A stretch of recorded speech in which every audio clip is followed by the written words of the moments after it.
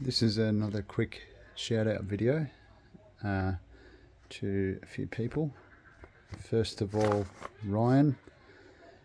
He has a pretty cool channel if you want to check out. Someone that's into all the ninja stuff that I'm into, but his channel isn't just collecting.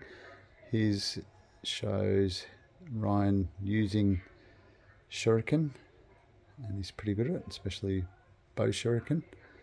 Not an easy thing to throw. So just type in Ryan on YouTube, check him out. Does a great job. Then we have my friend Shinobi One, John, at That Ninja Show.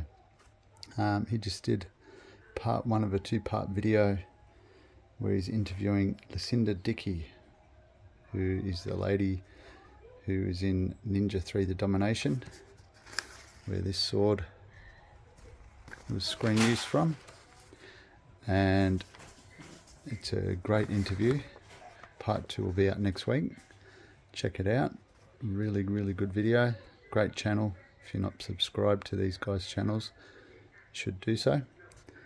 And thirdly, my friend Jaime. I've done a few videos to show you some of his merchandise that he has in storage that he's selling. He has way more than I could explain. Just mountains of shuriken and swords and gis and books and shokusugi posters, and I could go on and on and on and on. And anyway, I will attach some photos to this video.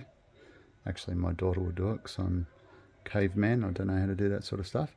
So anyway, you will see a bunch of photos at the end of this video. It's not everything he has, it's just a small amount. So he asked me to mention that he's willing to do a pretty good deal that for 20 grand you would get at least $50,000 worth of merchandise.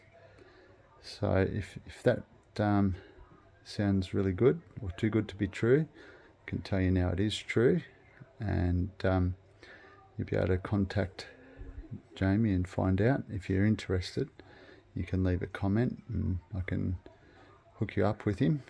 So stick around and check out the photos at the end. Yeah, I think that's about it. So, and go and check out Ryan's channel and That Ninja Show. And I'll be doing another video soon.